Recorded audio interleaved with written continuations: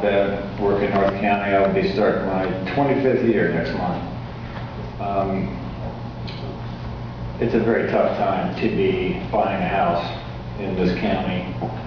It is, the chance, in fact, if you get a good deal these days has been thwarted drastically by the internet. There's so many websites that are advertising all the listings.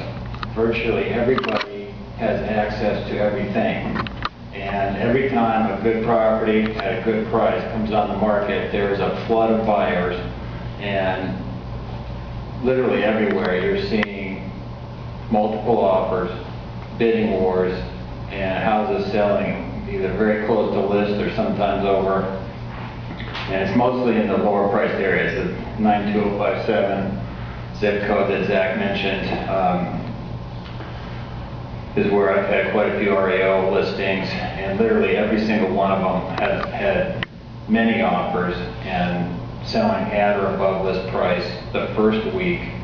And it's incredible to see such activity when you see all this bad news and frozen credit markets, $700 billion bailouts, and the sky is falling.